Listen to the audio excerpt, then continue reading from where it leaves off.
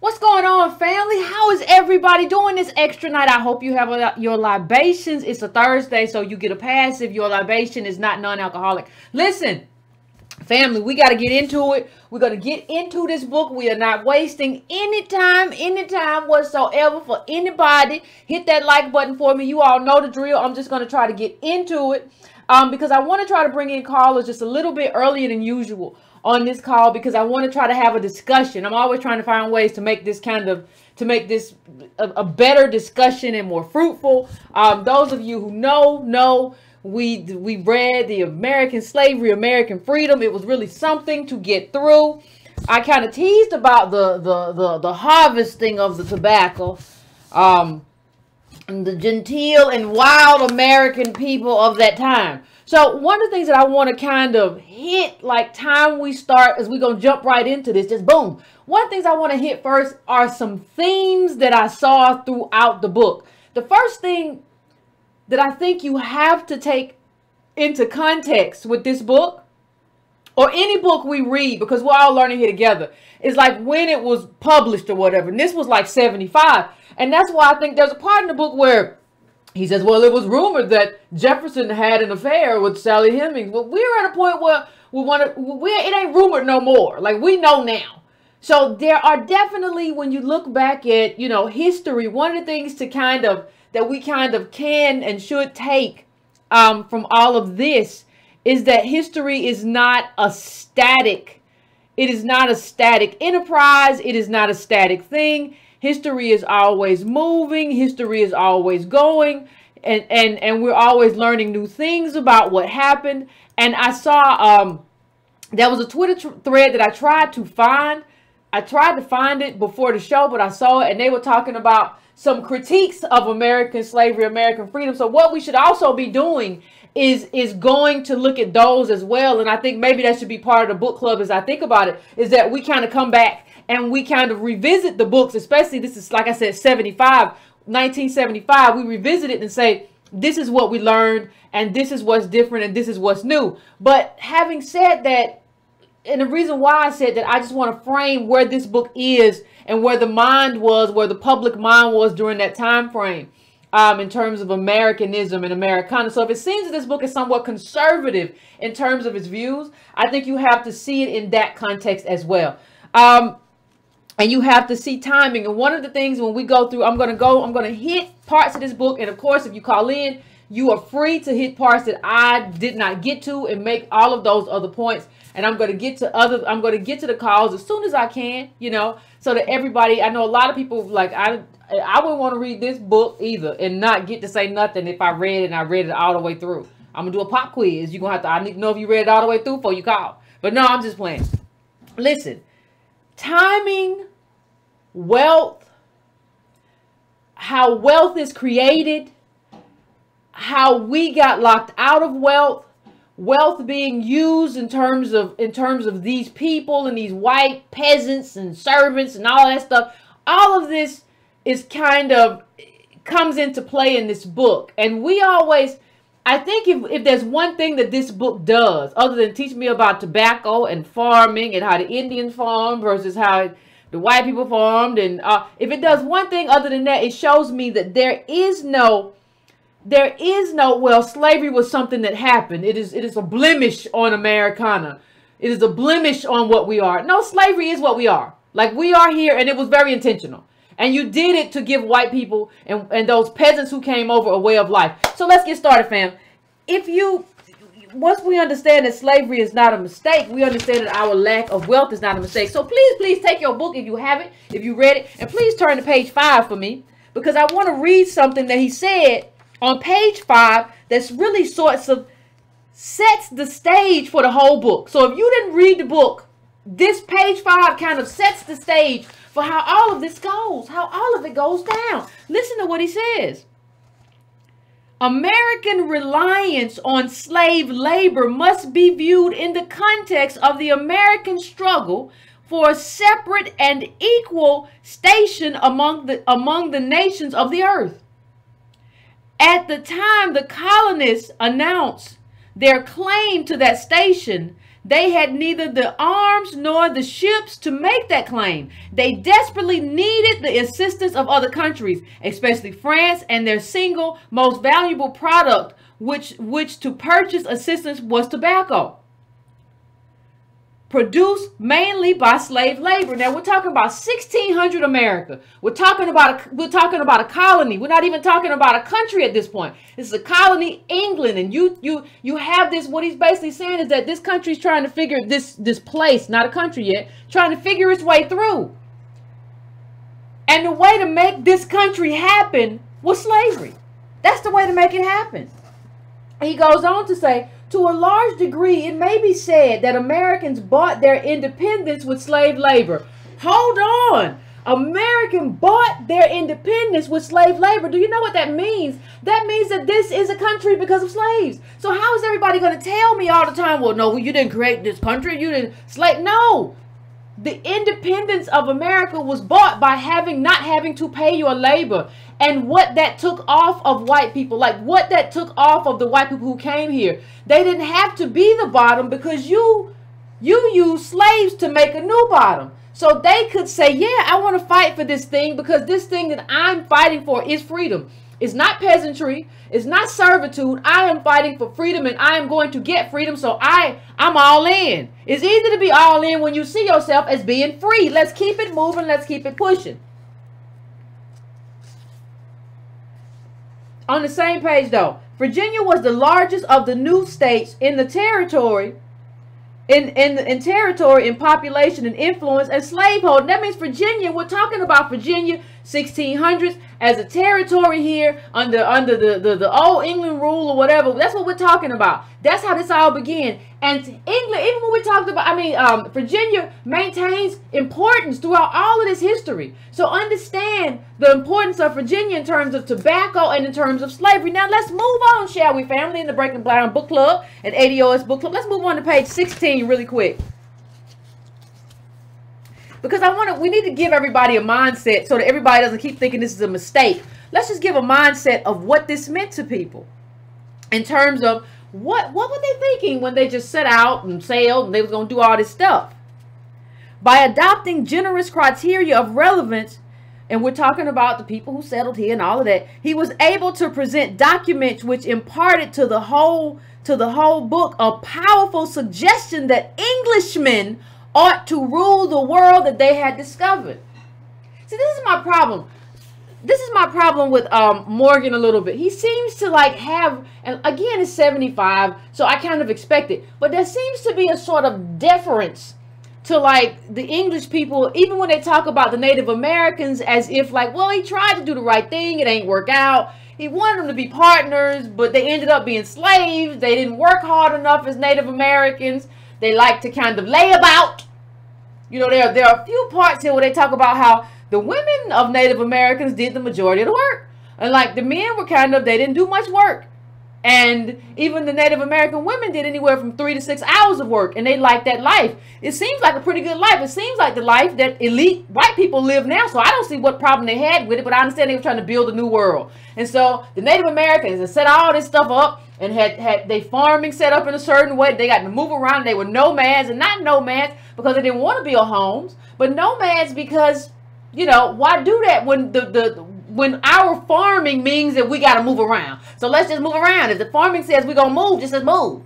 Like if we got to move and this soil gets, you know, whatever, and we got to move to a new part of soil, we just put up the teepees and we keep it pumping. Ain't nothing, there's nothing like unevolved about that when your farming is that. But like I think when you look at it, it looks like, well, like white people just kind of wanted people to work for them, and they felt like that they would be the shepherd of the savages or whatever. So I think that Morgan is seems to me, I can't speak for anybody else, and y'all can tell me when you call in, he seemed a little more deferential to them than I would have been. I don't know, and I would need to read more about it, that they had any kind of I need to see the paperwork that shows like they really intended on being great friends, because they didn't end up being great friends. So if you go to one of the parts of this, if you go to page, I think it's 23, it was the blueprint for utopia. Now go to that page 23. It's like the second paragraph, the paragraph right before the big quote. It was a blueprint for utopia, benefactors living side by side with Indian beneficiaries, both enjoying new comforts in peace and prosperity, with the cannibals expelled to some outer region. Child, what's going on? Now see, this same thing, see this the same thing kind of crops up. Now see, we're gonna go all the way back, because I have to, would the paper be still? I have to go all the way back to 236 just for one moment, because this kind of pairs with something. Just hop around with me for a minute, please. Well, you know what? I think I'll get to that in a second, because I think it goes to how the people who, remember, they call these white people who they sent to Virginia the scum of England. They said these people didn't want to work, and some of them were convicts, and they had all kinds of problems, and they had to get out of here because we ain't got enough jobs. That's how y'all came to America anyway. And so you get to like who they were and the malfunction and all of that sort of thing. But let me just go here for a second. England had more people than jobs. That's on page 31. And you see more of that on page 235 to 236. But one of the things that was very interesting to me, even when you went to England, one of the things that happened is that they had a lot of these things called workhouses. I was like, what you mean it was a work? I've heard of that before, and I've read it before, because it was in the Denmark Vesey book. And it was in a few other books about how, listen, it seems that the Western world has always had this thing where if you don't want to work, or if you're not working hard enough, or if you don't want to work for starvation wages, we are going to put you in something called the workhouse. And a workhouse, even like John Locke said, you could be in a workhouse at like 3, 4, 7 years old. Like, get the baby in there. Get the baby in there. They can pick cotton with their little paw hands.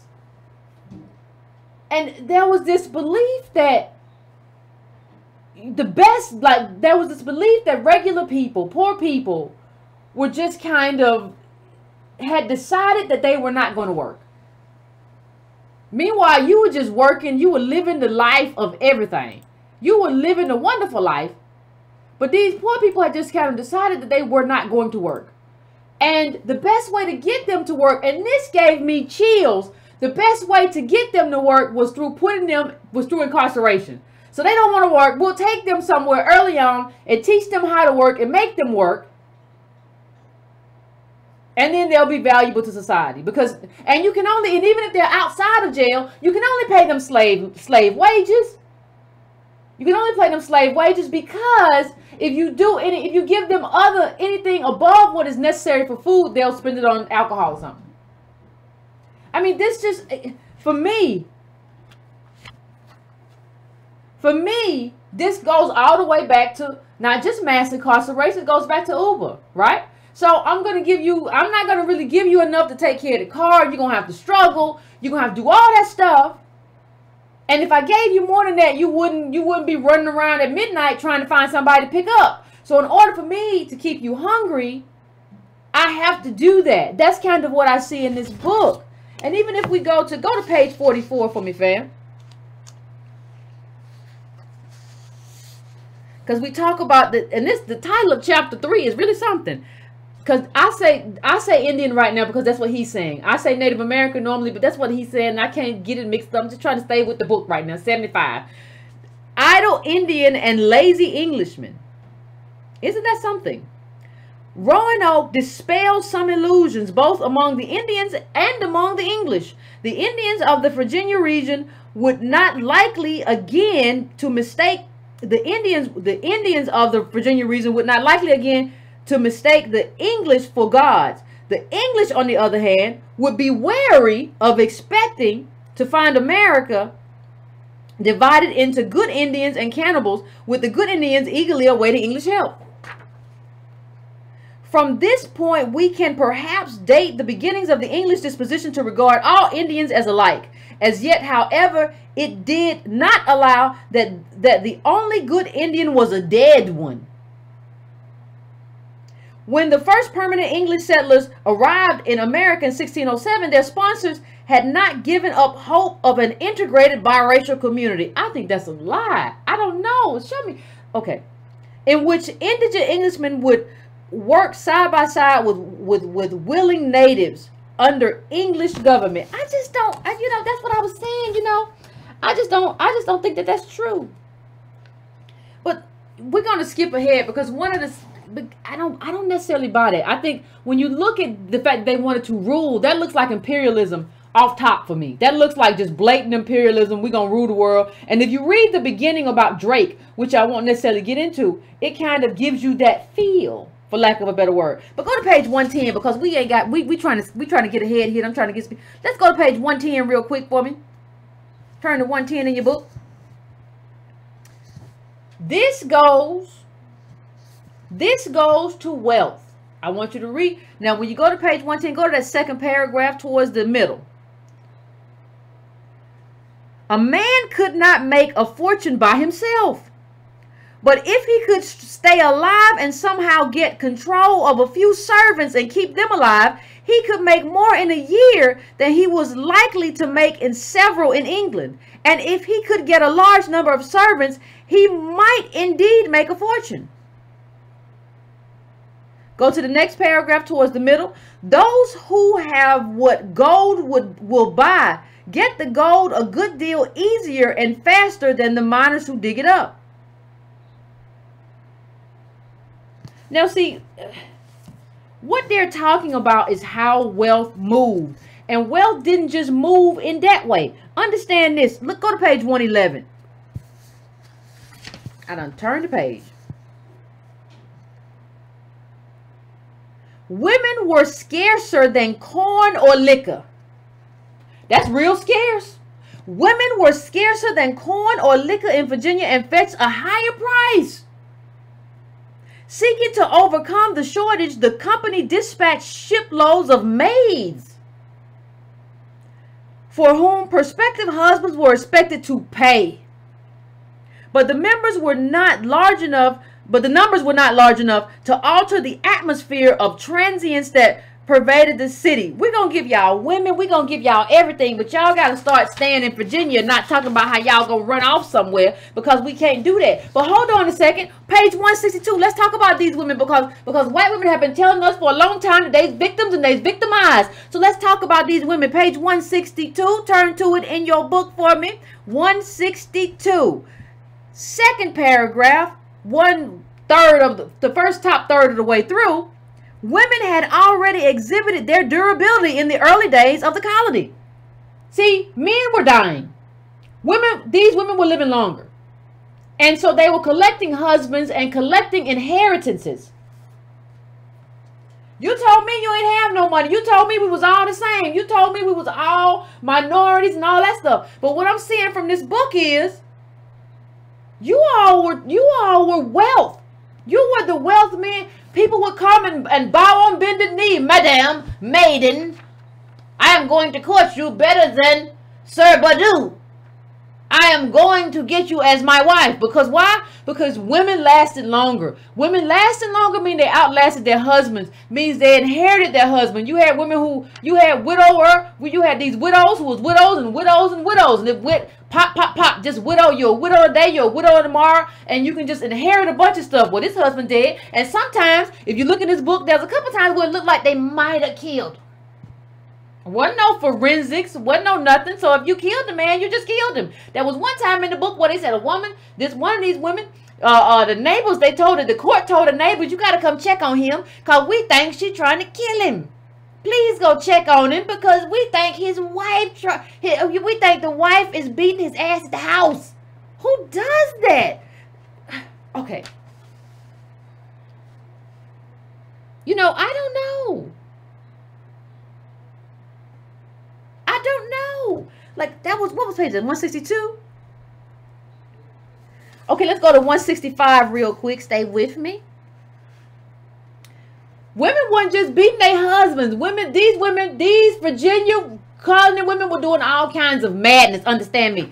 I was shocked and appalled. I was shocked and appalled and dismayed because this conduct was anything but ladylike. Listen. 160, this is page 165, top of the page. In 3 cases where servants died after abusive treatments, women were the defendants. I thought y'all was hothouse flowers. Y'all told me we were all the same and we were all in the same, but it's showing to me you beat your servants to death. Okay, let's go to the second paragraph, same page 165. If an awareness of their scarcity value induced an imperiousness or even downright tyranny in Virginia's women, it also gave them greater economic advantages than they enjoyed in England. By Virginia's law, as by England's, a widow was entitled to a life interest in 1/3 of her husband's estate.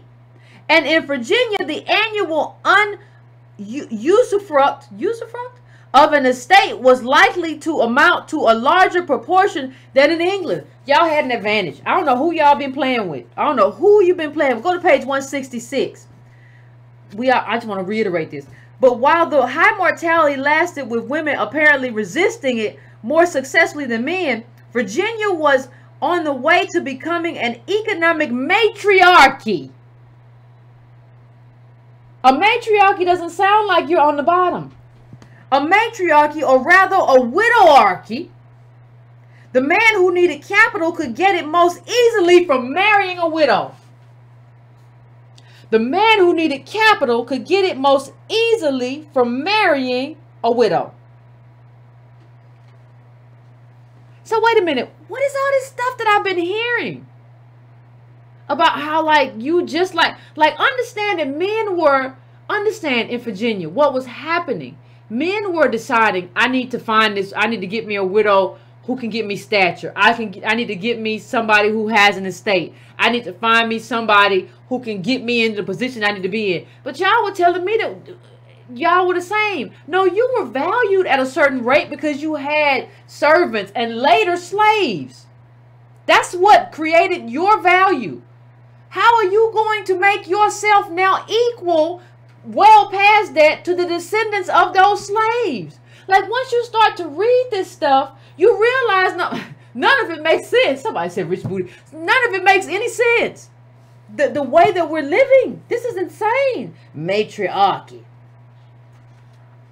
168, really quick.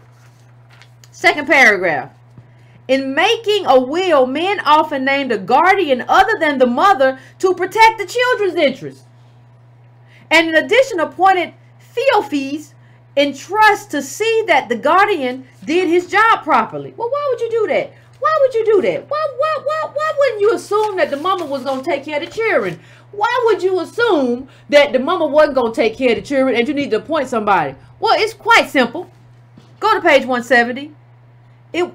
They confronted this white woman about not taking care of the children. They said, you're not doing that. And we got these people that's supposed to look over these orphan kids, and you supposed to get the kids cattle and all kind of stuff. So what is you doing? And here's what she said. She said it was unheard of, she said, that a mother should be asked to account for the property of her own children. She closed with a characteristic feminine touch. My respects to yourself and wife most kindly. Remember to whom I have sent a small basket of apples. Child, she said, if you don't leave me alone, I sent some apples to you and your family.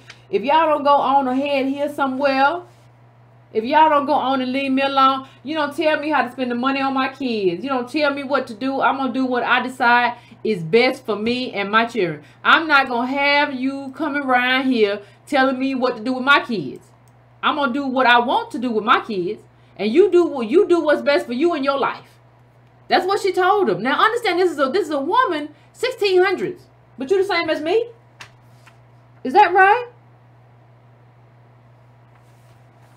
Is that right? Now we're going to get to George Washington and all of them marrying Martha. And it wasn't just Martha. They was all married. They was all married into women, widows and widowers and people, women who come from good stock and good family who had wealth. I think one of the things that this book kind of drives home is that we've all been conned. Well, you're a woman, I am woman. Hear me roar. We are in this together. I think this pulls the con. No, we Negroes and you ain't. That's what we are. I don't know what you're doing with your singing and the burning of the bra. We ain't never really been with all them theatrics anyway. That's some other stuff that you get to do. And you have been co-opting us in a way that's very unfortunate. So let's just go. Let's just try to push on through, fam. I want you to go to 173 really, really quick.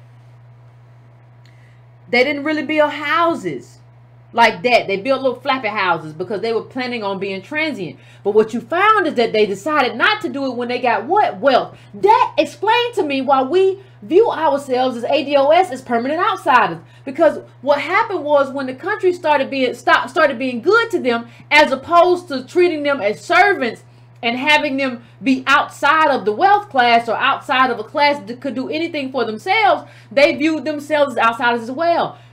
Part of the reason we've always viewed ourselves as outsiders is because this country hasn't really given us our due in terms of us being true citizens, right? And so that kind of brought that home to me.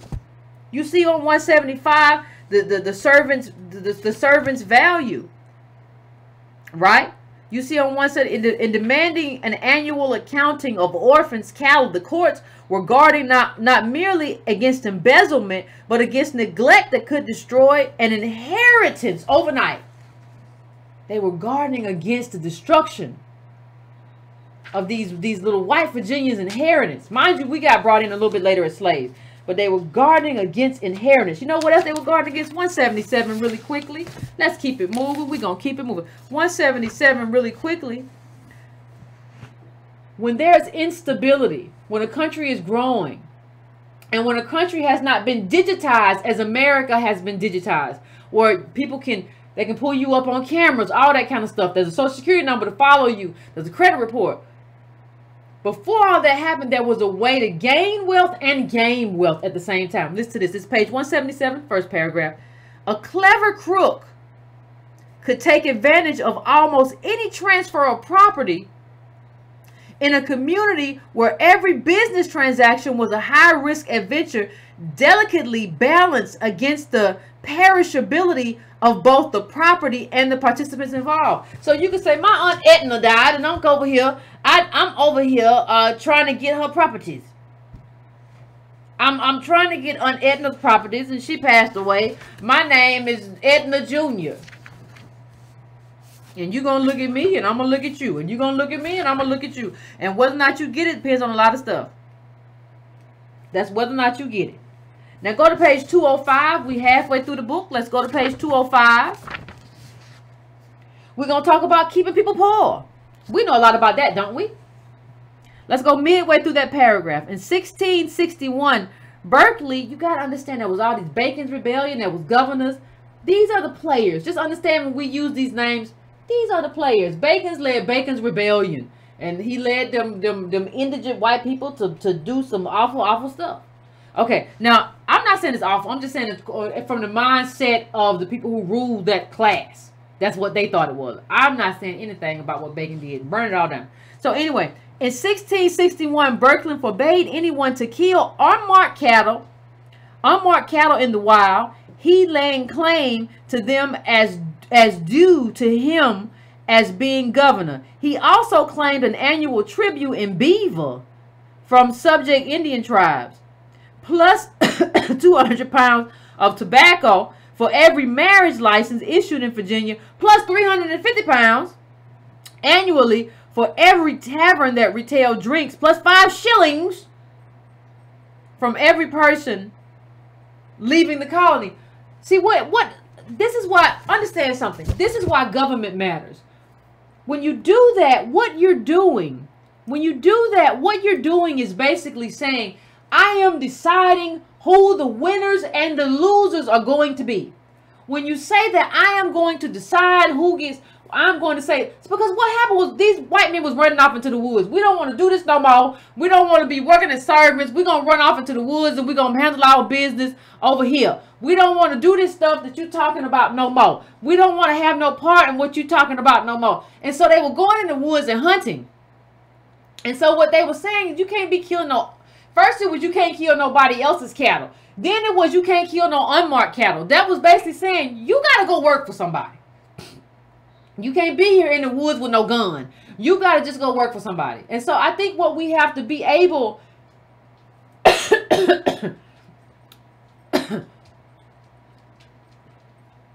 As ADOS, what we have to understand is that the government has always selected winners and losers. And in America, they have always selected us as the bottom caste as the loser. But they've always been playing this game. Even when they did this with the white peasants, that's what they did. They selected who the winners and losers were. And they selected that you all can't, people need you to be peasants. And we're going to punish you for running off. We're going to punish you for all of that. And there was a new article. Alicia Garza, now she's a contributing editor of Marie Claire. The article is Women Are the New Faces of Power. You know, I think one of the things we have to see is that, and there's a book about that I may present at the next book club book, but I haven't really perused it enough to know. That's kind of grifterism, right? Because it's not about being a woman in terms of us. It's about being ADOS. I don't care how else you identify in this world. I don't care whether you identify as a woman. I don't care whether you identify as gay or lesbian. I don't care how else you identify. The central thing in your life, whether you know it or not, is this creation of race and what that has meant to you in your life.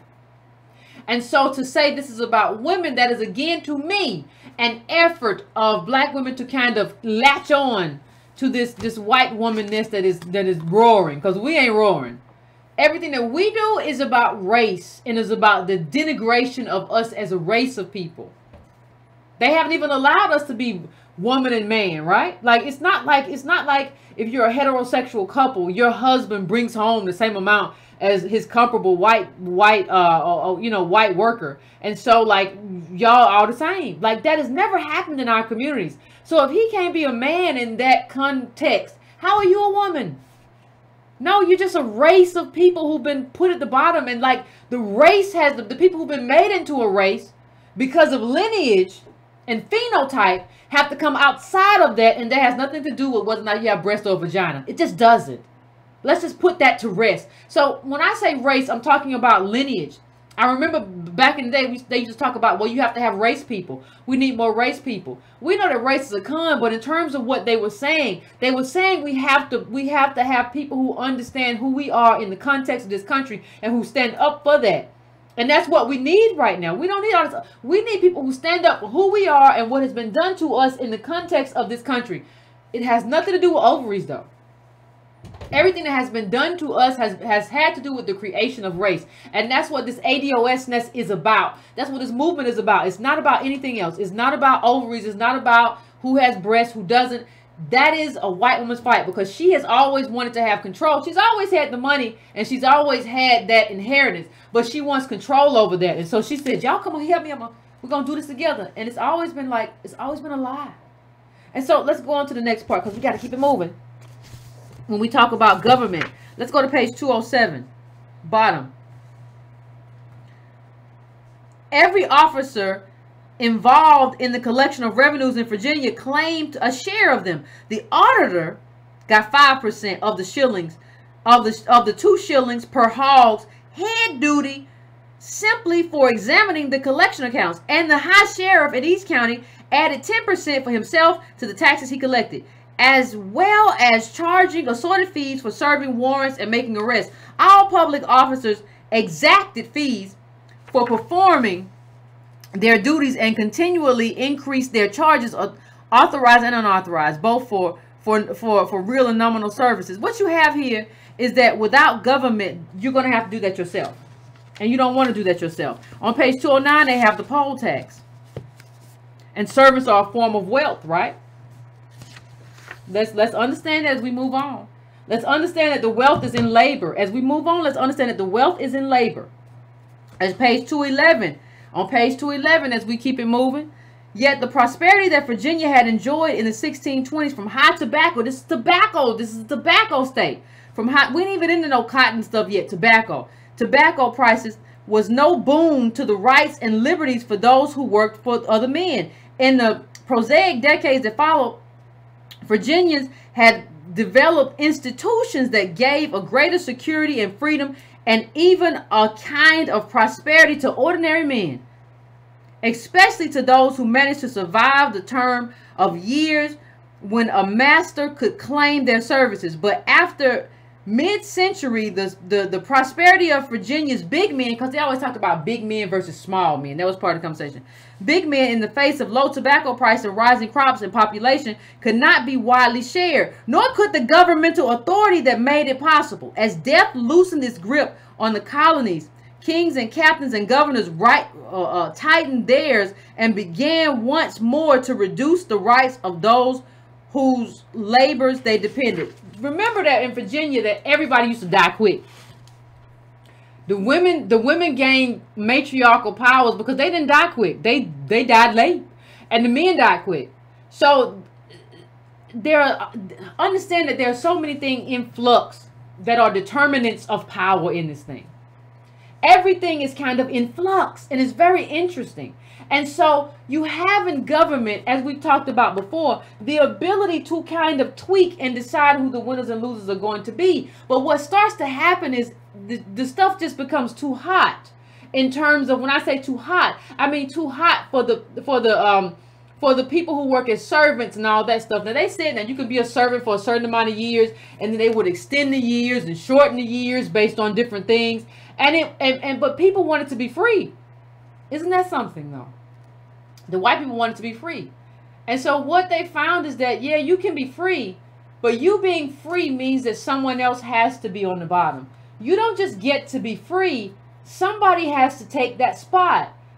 And we have to be able to determine who takes that spot based on very specific things. There's not enough Indians. We done killed a bunch of them, and there's not enough of them. Native Americans. There's not enough of them.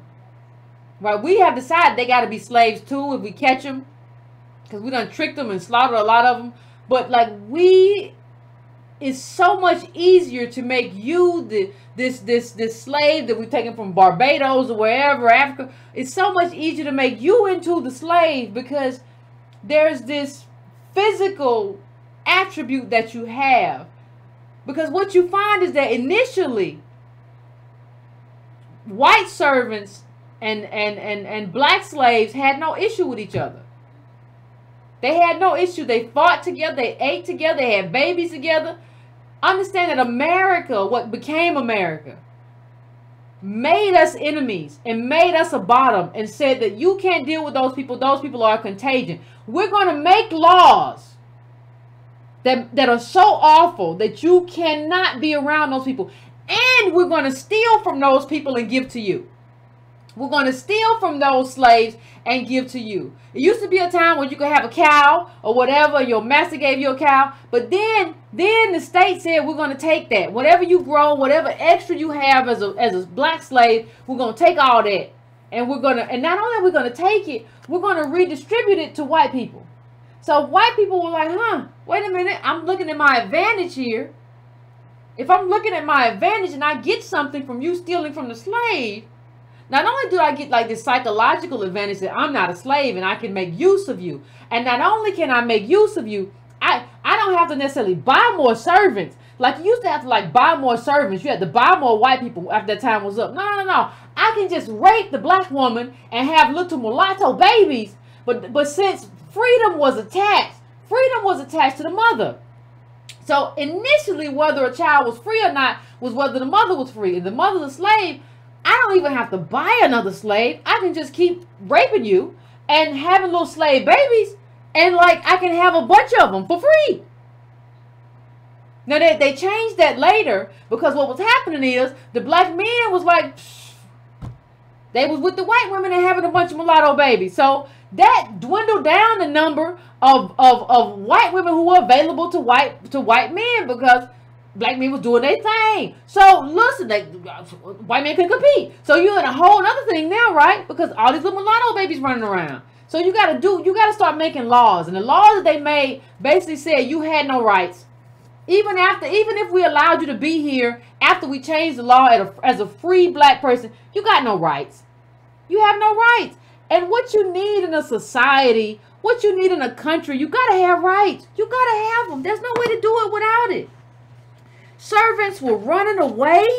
If you look at page like 217, you see how they was running away and doing all kind of stuff. They was I had never heard of runaway servants. Listen to this. In 1669, this is page 217, first paragraph. In 1669 and 1670, new laws provided rewards to anyone apprehending a runaway. This is a servant, with the provision that the servant not only reimbursed his master by double service for the time missed, but that he also reimbursed the public by serving further time at the rate of 4 months for every 200 pounds of tobacco expended on the reward for apprehending him. This is some wild stuff. You know, America always been so wild.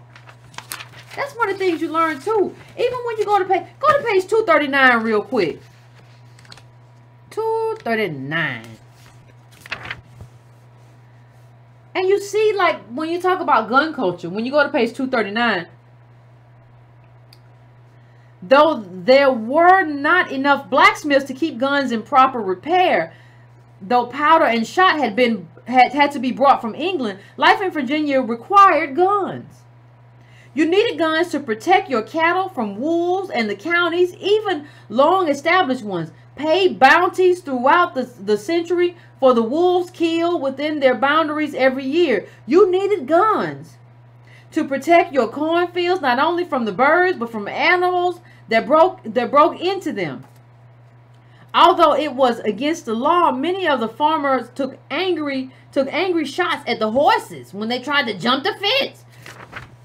Listen, this is the necessity of guns. America was wild. And slaves didn't have any guns when they came. So you had this wild, wild west type of area. That you had this wild, wild west where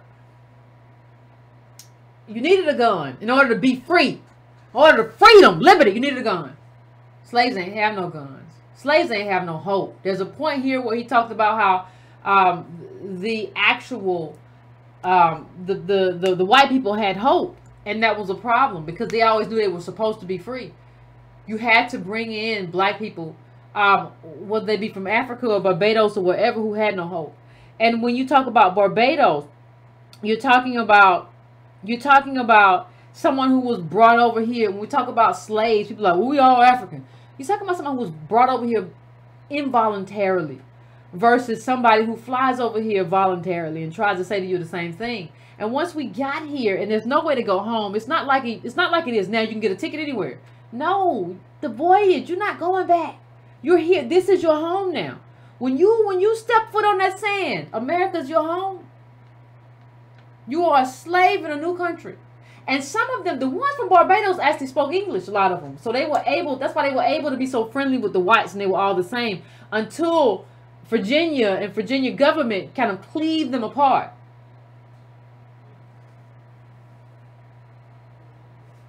So when you see Joy Reid say something like, well, it's just about different points of, no, it's not true. That's not what happened. You don't understand history. You don't understand life. I don't know what to tell you. You had Bacon's Rebellion. Y'all saw Bacon's Rebellion. Bacon's Rebellion, these white people who have problems, they finna revolt and they finna cause all kind of other problems.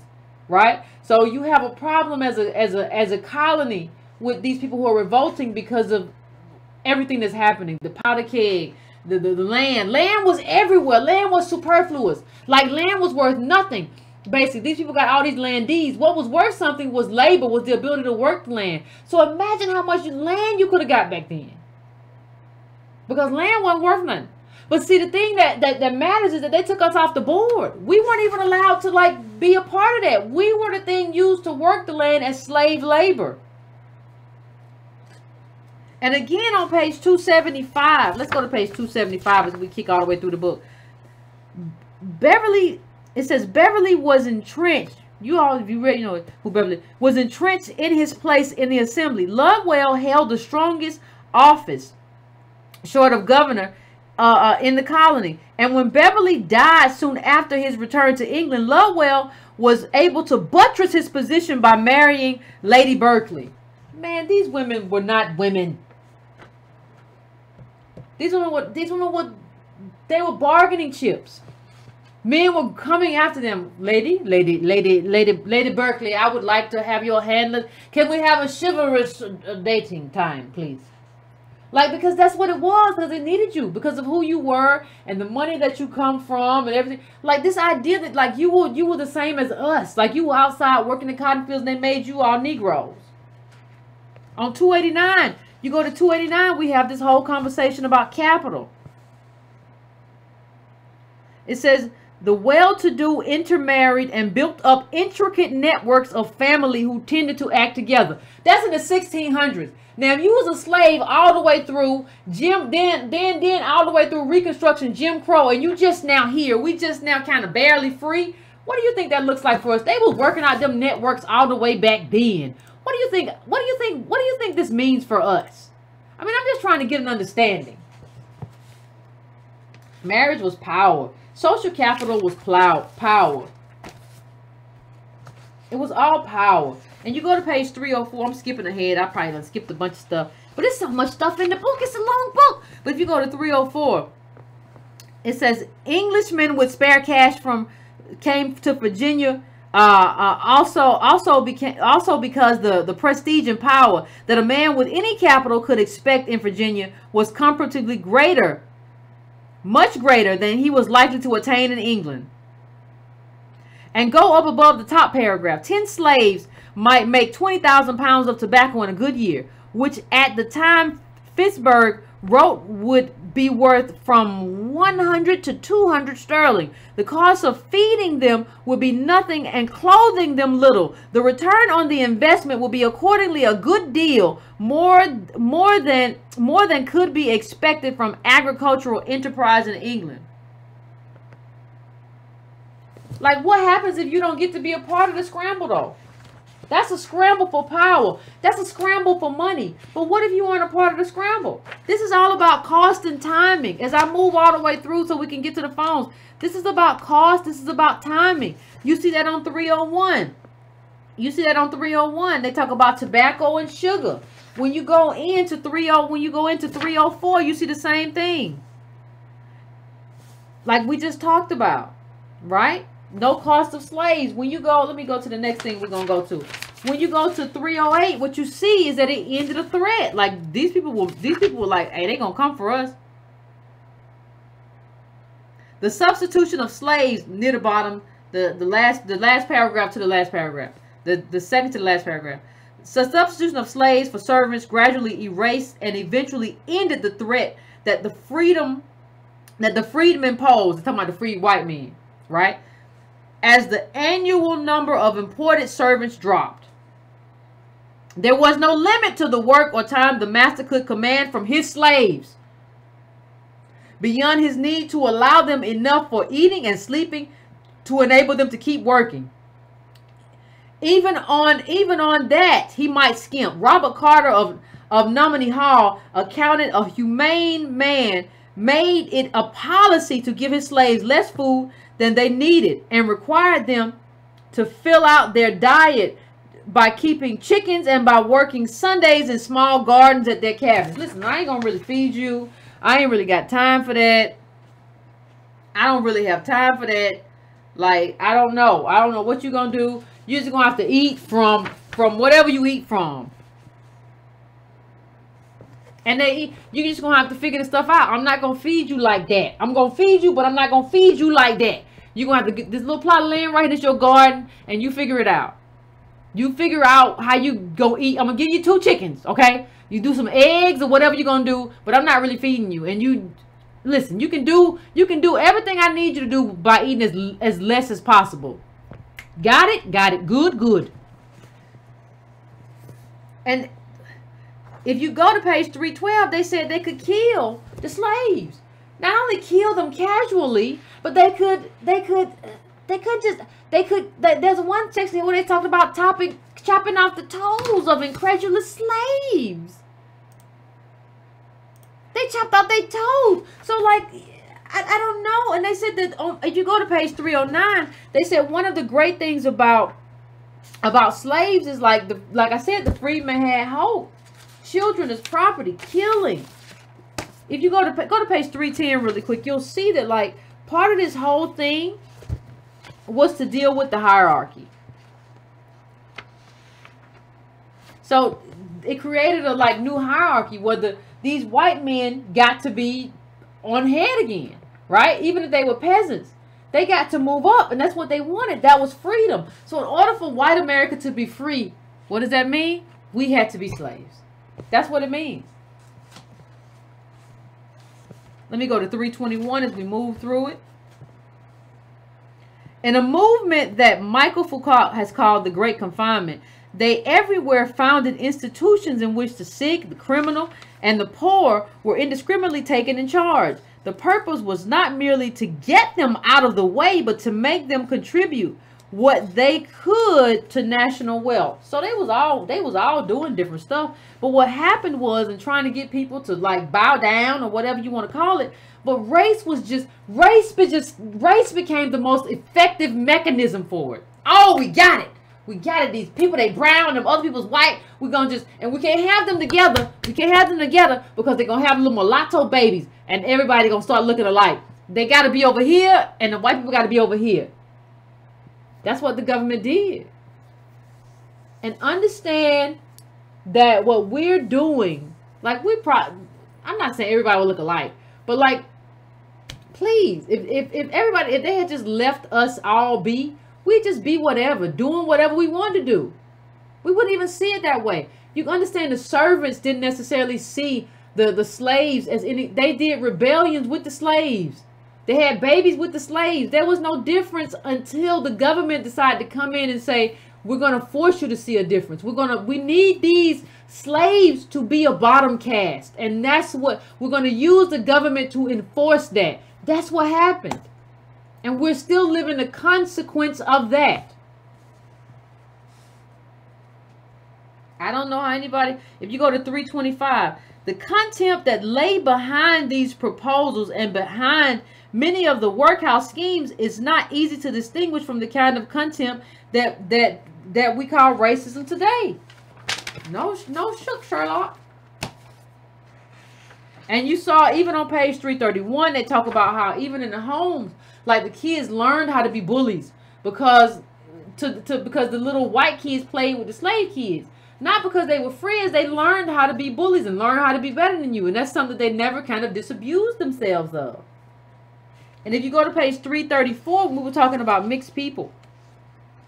It says, it's very interesting. It says, when they talk about mixed marriages, such marriages were by no means unknown in Virginia. In Northumberland County in 1656, Elizabeth Kay, a mulatto woman, whose father had been freed, sued for her freedom through an attorney, William Greenstead, who was apparently right. After the suit succeeded, Greenstead married her.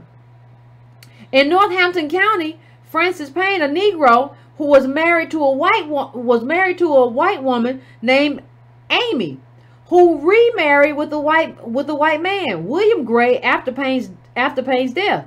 Amy's second marriage was evidently less successful than the first, for she was soon complaining to the court that her new husband was bearing her and was beating her. Oh, she was being beat. Was beating her and wasting the estate she brought him. She brought him. Wasting the estate she brought him. Okay. Another case of mixed marriage appears in Norfolk County records, where a question was raised in 1671 as to whether Francis Skipper's wife was tithable. The court decided that since she was a Negro, she was indeed tithable. Skipper, who appears in the records at various times, was never identified as a Negro and almost certainly white. He was executed for murder in 1679. Oh. But Anne was still living as a widow in Norfolk in 1691. A more remarkable case was that of Hester Tate, an English servant of Jamestown, Westcombe, in Westmoreland County, who was legitimately married to James Tate, a slave of Patrick Spencer. In 1691, the couple had 4 mulatto children, 3 of whom were in that year apprenticed to Spence and the other Westcombe. The act, go to the next page, 335. The act provided extensive punishments for miscegenation. There's a new act passed because all these people is marrying because they understand they are the same. They understand this stuff ain't but skin deep and it ain't. It's a game. But they have to be laws against that. The act provided extensive punishment for miscegenation in or out of wedlock. A white man or woman who married a Negro, mulatto, or Indian was to be banished from the colony. But later they changed it to something else other than banishment. It's a lot just to create division. Division amongst the ranks. Division. If you go to page 336, lots of mulattoes in Westmoreland. In Westmoreland from 1690 to 1698, 14 white women were punished for having a total of 19 illegitimate children, of which at least 4 were mulatto. Okay? The result of such unions could be a blurring of distinction between slave and free, black and white. The children would ultimately become free and might constitute an intermediate class of neither black nor white. Neither black nor white. They always knew that this stuff was garbage, and they always knew that if we were allowed to mix and intermingle as a labor class of people who did the work for the elite, we would realize ain't did some stuff. Now people will be like, Yvette, well, why aren't you in favor of burning now or universal politics since we are the same? Because this is a historical 400+ year oppression. Once you fix this, through reparations and everything that comes with it, then we can talk about our commonality. But you have to fix that injury. I didn't do it. America did it. Now you have to fix that injury, and then I will have a conversation with you about commonality. But you made us uncommon. You made us black and white. Now once you decide you want to fix all that up and you tell me how you're going to do it, then we can have a whole conversation. I ain't got no problem with talking to you about what has to happen. You know, when you go to page 365, they had we're talking about the white peoples. They had land grants. They had the vote. And one of the things that happens with the vote is that when you talk about it and you see the conversations, they had media. So they started having media debates. And one of the things that occurred to me is that one of the problems that we have is that we don't have black media, so we can't have the conversations with each other. Forget everybody else who's involved. We can't even have the conversations with each other. One thing that's so important about ADOS and this Breaking Brown platform is that we're having the discussion with each other, right? When you look at the Gazette in this book and everything that happened with it, one of the things that you find is that led to kind of like what ended up leading to America being a country and all the stuff, is that there was a debate and there was a political discourse. We don't have that political discourse, and we don't have it because we don't have black media anymore. And you see the importance of the absence of that media with this. And even with patriotism, you go to page 368. With patriotism, what you see is that, you know, these peasants who came from England or wherever, that they became more patriotic as they gained more wealth and they gained more power. And one of the things I've always wondered is kind of like, how are we as ADOS consider ourselves a permanent outsider? And you come to the conclusion that we consider ourselves as that because America has not been good to us. So when the country is not good to you, you see yourself as a transient. And even in Virginia, like the white men didn't really build houses that were nice houses because they saw themselves as transient. And even if you go, there's a page in here, I lost it, with George Washington and his family, and they were talking about Thomas Jefferson, and they all married Mrs. Washington, and they married into this wealth, and the parents built this. It shows that white wealth is held in white family. White wealth is not held in any male individual. Like a male would marry into the family, male and female, and like he will become part of that family, or he would marry a widow. Like those are things in terms of how you structure a group that we have never had access to. And people are saying, well, why can't you just pull yourself up by the bootstrap? No, why can't you just know American history enough to know that, like, you don't know what you're talking about? That's kind of where we are. So we're at the hour mark, fam. I want to, I'm gonna take a quick break as usual, set up the phones and call in and tell me what you thought about the book. I hit the main points I thought I could, but the stuff I didn't hit or whatever, call in and let's have a conversation about it. All right, fam.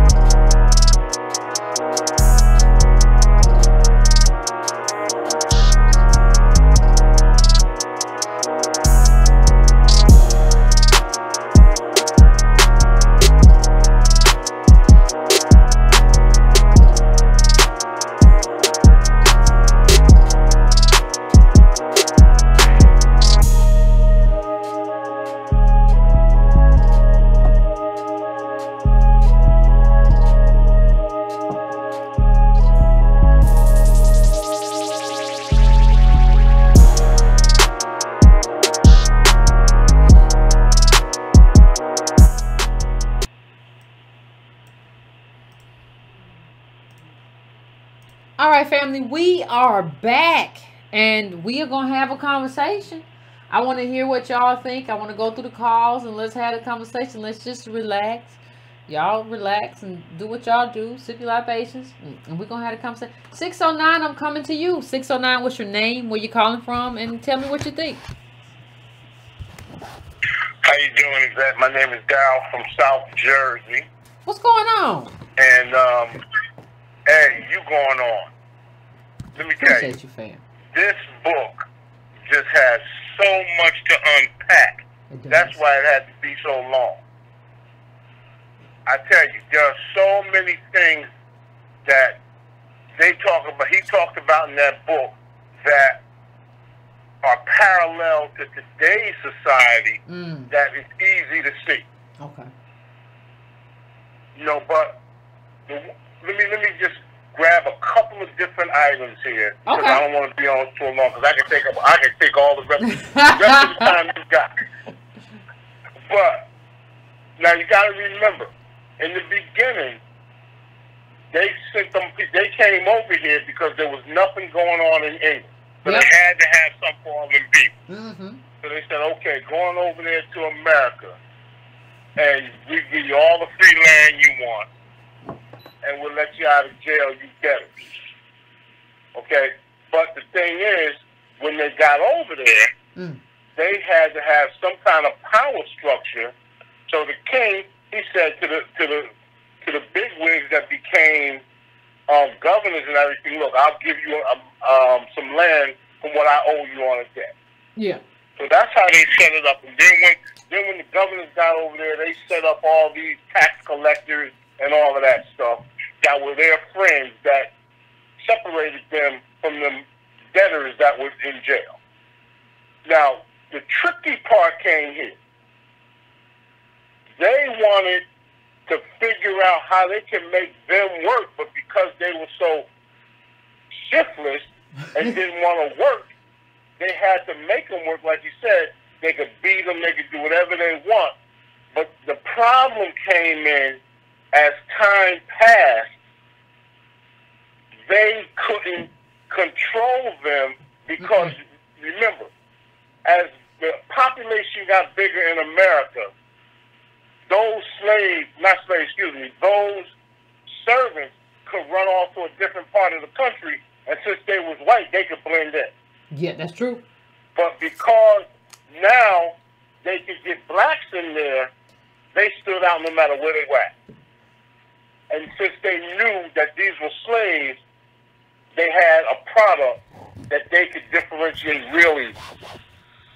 That's true. And, you know, so that is right there where the line of demarcation began. We got these blacks that's easily identifiable. Plus, now we can control these bottom-class whites because we worried about them coming to get us too. Because they see what we got, want what we got, we don't want them to have it, so if we give them a little bit here and tell them they're better than these blacks, then we control the whole thing and we can stuff our pockets. Yep. And therein lies all the similarities of today's world, but just at different levels. Yeah. And I'm going to let you speak on that, and that's all I got to say, sis. I appreciate it, fam. You know what? Like, you're right. Like, the thing is, like, that's the parallel. Like, okay. The thing that's the parallel, and I appreciate it, fam, what you just said is somebody's got to be the bottom. These white men didn't come here, and these white servants and these white women did not come here with an expectation that they would be the bottom. They came here with an expectation for a better life. So they're not fit to be the bottom. We're going to make these Negroes the bottom, but the problem with the Negroes being the bottom is that the white servants don't see any difference in them than them. They see them all the same because they're doing the same work. So we have to put in place laws that not only give the whites an advantage, a psychological, in some cases, a monetary, in a lot of cases, a monetary advantage from owning these slaves, We have to put that in place to advantage them so they will start to see the slaves as different. And we're gonna put in laws that like the slaves can be beaten naked in public or whatever. We can cut the slaves' toes off. Well, we didn't cut your toes off. And so you'll begin to see these people as different than you, especially when it's in your best interest to do so. That's what we are. And that's what happened.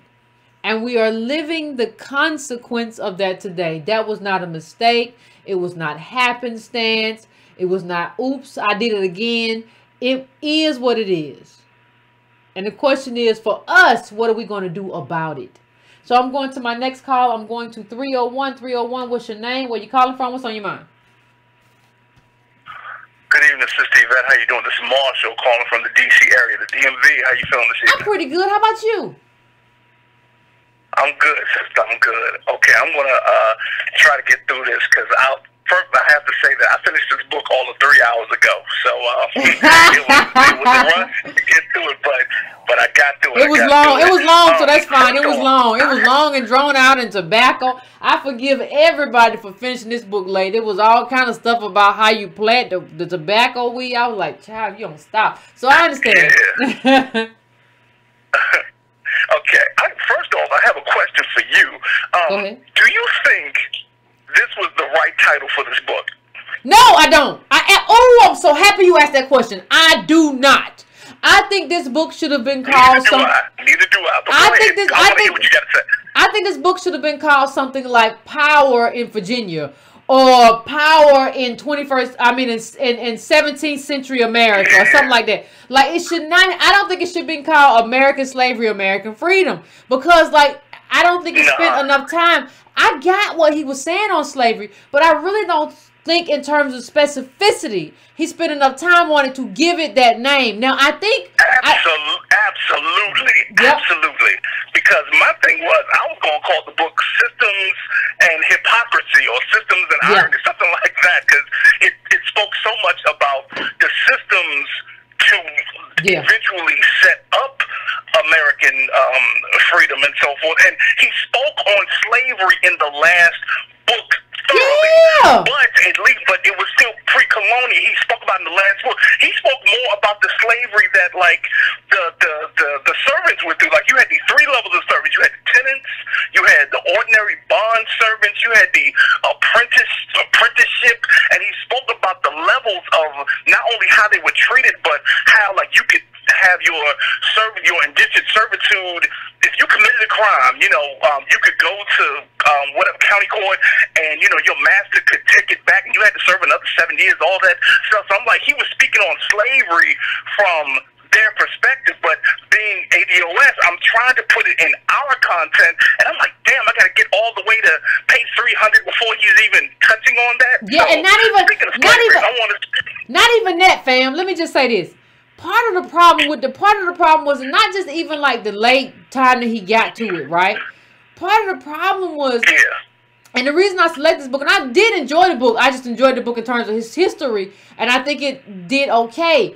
But I kept reading this book, like I'm reading all these articles and all these studies, and everybody keeps bringing me back this book. So I'm like, I'm gonna do this book with the family. I'm just gonna read this book. But it's just like, I kind of wonder, fam, if that's something that you got to do in 75, right? Like, you got to write a book and you got to just put us at the end and say that's what it was. Say that's what it was about, right?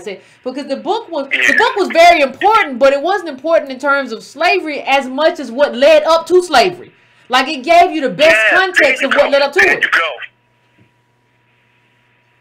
Okay. Also, I want to get into, forgive me, I've lost a piece of note here. When you're talking about systems, it goes all the way back when you're speaking, when you're talking in that first chapter about the guy, I'm going to kill his name, but it's Richard Hakluyt. I know who you're talking about. H-A-K-L-U-T. Yes, something strange. H-Y-K-U-L-I-T, something like that. Yeah, H-A-K, I'm going to forget it anyway, because I'm against time. He wrote that book called The Principal Navigations of the English Nations in 1589, and basically that was their blueprint for imperialism. And the reason why I go back to my title, like Systems and Hypocrisy, this guy never got on a boat. He never was around royalty or people of power, but he basically wrote this blueprint of how you colonize, how you can defend yourself on foreign soil to colonize. But the English, he was writing it from the way of the English was so afraid of the Spaniards and the way they enslaved. He wrote it like, okay, we want the same thing that the Spanish have, but we'll be kinder, gentler colonists. And I'm like, okay, you're giving a system, but your hypocrisy is writing in the same damn book. So that's what I'm going off of. Yeah, that was, you know, that I didn't get into that first part, but that first part was kind of interesting in terms of how all these people who had really never sailed or anything were talking about how best to oppress people and how the English were better than the Spanish. Like, there's a whole part about the Spanish versus the English and how they were, well, the Spanish are just too cruel. We're going to do better in terms of our oppression. They've been doing this for a long time. That's what I thought. I was like, Jesus. What's wrong with y'all? Here is absolutely, and quick, I got two more things, and I'm going to get you off the phone because I know a lot of people are trying to call in. Let me read you page 90. For anybody that's listening, turn to page 90 real quick. It's the last page of the full chapter where it talks about the Jamestown fiasco. Okay. This is crazy, and I couldn't get this out of my mind. I'll start it off.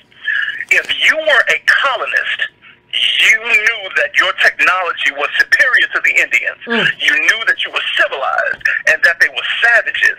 It was evident that your firearms, your clothing, your housing, your government, your religion was better than the Indians. The Indians were supposed to be overcome with admiration and to join you in extracting riches from the company. But your superior technology had proven inefficient to extract anything.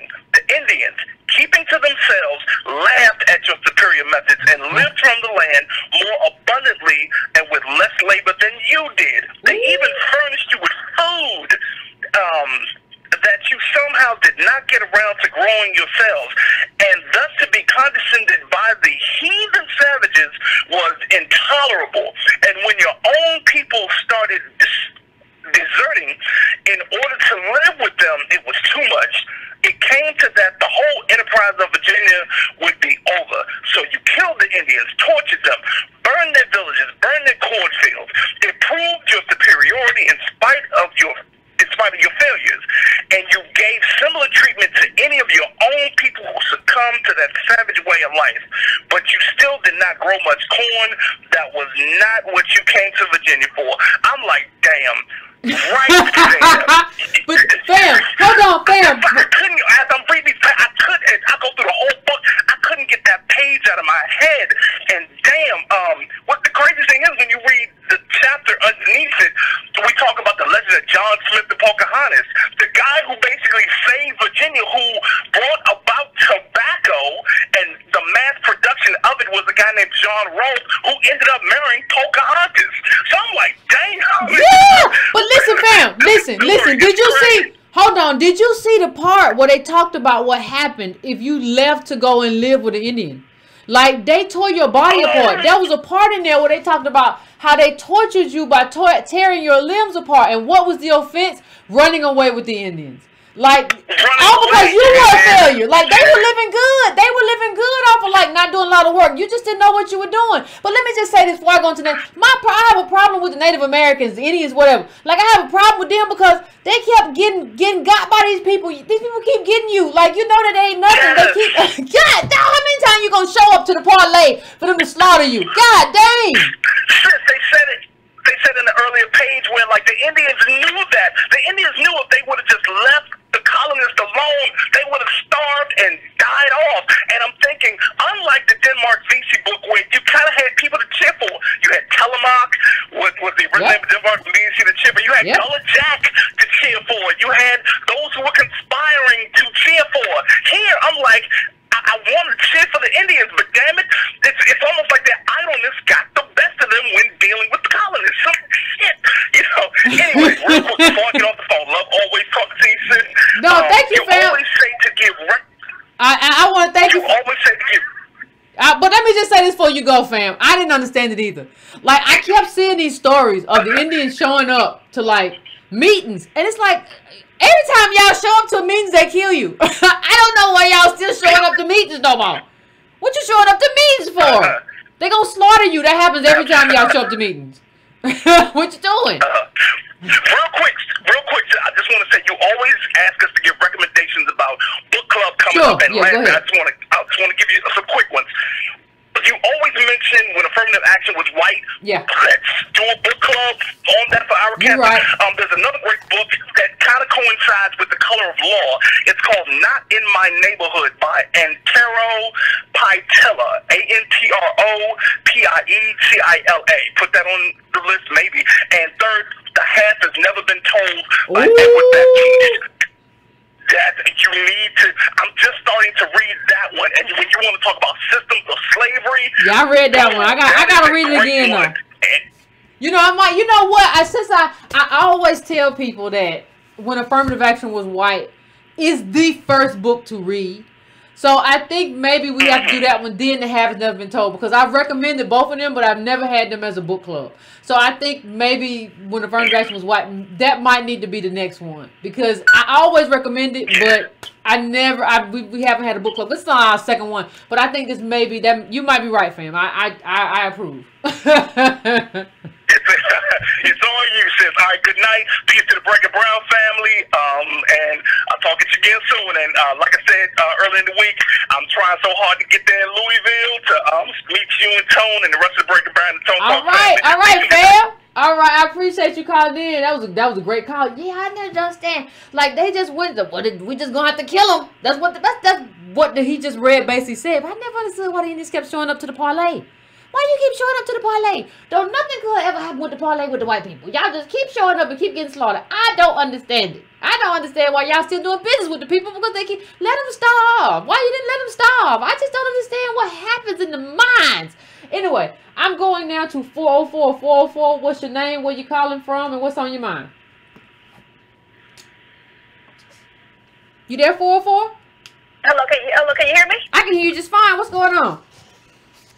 Well, hello, Yvette. This is Chanel, and I live in Georgia. How are you doing tonight? I'm doing pretty good, Chanel. How about you? Oh, pretty good. I love your show. I am a monthly contributor. Thank you. I appreciate it. Oh, you're welcome. I just want to, I know a lot of people want to get in. I have two statements I want to read. Okay. One is on page 129, and I love the statement. It really talks about how this country was started. 129? A little about 1620. Okay. 129? Okay. It says, in boom-time Virginia, then we can see not only the fleeting ugliness of private enterprise operating temporarily without check, not only greed magnified by opportunity, producing fortunes for a few and misery for many. Oh. That talks about everything. We talk about Amazon. We talk about Walmart. I mean, they already set up by 1620. And the last one I want to make a point of is on page 269. Okay. It's about Berkeley either did not perceive or choose not to exploit the opportunities presented by the hatred of white Virginians against Indians. But for those with eyes to see, there was an obvious lesson in the rebellion. Resentment of an alien race might be more powerful than resentment of an upper class. Love what you're doing, sis. I plan on being there in October. Have a wonderful night. Oh, thank you, fam. Oh, they gave the blueprint. That's the blueprint, fam. That's the blueprint. A resentment of an alien race. And how is it easier to put an alien race? They're dark. They're darker. They have kinky hair. And then when you said, well, what about the mulattoes? They're light too. We're going to throw them in the bag too. Before it was, well, if you're attached to the mother, the freedom comes through the mother. So if the mother is a slave, then that's a slave. But if the mother is white, then that's white. Then no, it was like after that, it's like, no, we're not doing it no more. They all in the same boat. We're going to resent this class. One drop and all of that. Ooh, y'all got some good quotes tonight. I'm going to 775-775. What's your name? Where you calling from? What's on your mind? Hey, Yvette. This is Dar from the West Coast. What's going on, fam? Before Good. How you doing? My segues wasn't good. I'll make sure they're better this time. I'm here to say thank you so much for having this show tonight. Thank you. You're welcome, fam. You are helping us understand the gravity of not having our own media to help us. You know, because this right here in the form, if you were running your own television show, if you running your own television station, excuse me, you would be programming these type of shows reminding not only black people, but the whole world what we have gone through in the last 400 years. I mean, I was just looking at George Wallace. Okay, quick backdrop. I was looking into this college scandal. And then I started going back to a recent history, the George Wallace days, when George Wallace was having a shooting contest with JFK just to get black people in college at all. I read a book similar to this one, which was called Before the Mayflower. And a lot of strange things started happening to black folks right around the formation of the Constitution. And even the right, excuse me? I was just talking. Go on, fam. I'm sorry. Well, this might be the same writer. And a lot of strange things started happening because I think they knew and understood the consequences and the gravity of what black people played in not only forming this country, but continuing it right on up to when Malcolm X started telling on everybody in Africa, back when Africa had just broke away from Europe. And he started telling on the United States. The only reason why I think we have the freedoms we have now because the United States became a world power. And we were as a country just embarrassed.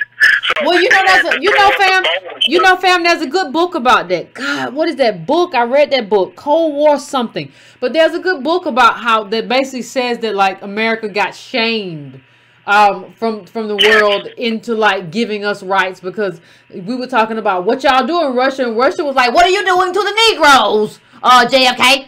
And that's the thing. God, that might have to be one of our book club books too. Gee, it's too many books. It's too many books in this life. But go on, fam. I'm sorry. But this is what's scaring me so much with the immigration policy now.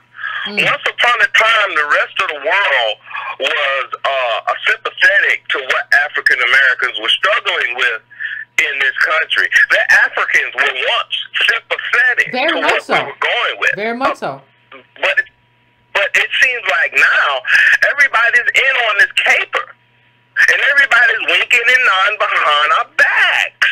Well, you know what happened though, fam? The people who were sympathetic to us, just like the assassinations happened in this country. I was reading this article in the Atlantic a while back, and it wasn't just like MLK, like cars blew up. It wasn't just Fred Hampton. There was a lot of people, there was a lot of ADOS who got assassinated. The same thing happened on the continent. The people who were sympathetic towards us in terms of leaders of their country got assassinated. So what happened is when those people got assassinated, the people who took over for them were in the bag with the people who killed them. And so that's what we're struggling with right now. Like we're struggling with what happened with that bloodletting. Like that's where we are right now. People say, oh, Yvette, you're xenophobic. No, I understand that the people you have in power now in these African countries are not the people who were in power back then. I can have a meeting with Lumumba all day and we will be in agreement. But you, sir, are not Lumumba. And that's the problem that we're running into. They have replaced them with these kind of Western puppets. And so there's no way forward through them or with them to do anything. And nobody's acting like they recognize the difference. Yvette, I'm here to tell you, you are the only person who is doing what you're doing anywhere on the internet. You're the only person who's taking time out to put shine a light on the truth of something very substantive, and that's our history. And you're the only person who's doing that, and as a result, it's giving you that much more substance as a leader and someone someone who will champion me. You know, 'cause I really appreciate what you're doing. I've been following you since you were in your 1600s. I said, you know what? This woman is for real. She's the only person who's resonating something that could start a second civil rights in this. Look, thank you for having this show, and thank you for taking time out to explain the gravity behind your argument and how powerful it would be if we had to go to court. Have a good night. Thank you, fam. Like part of the problem is, like, in terms of, like, you know, why do a book club, or why talk about the books, or why recommend the books. There's a good reads up, by the way, for those of you who don't know, with the books that have been typically recommended if you're new here. But that's because you have to have a political foundation.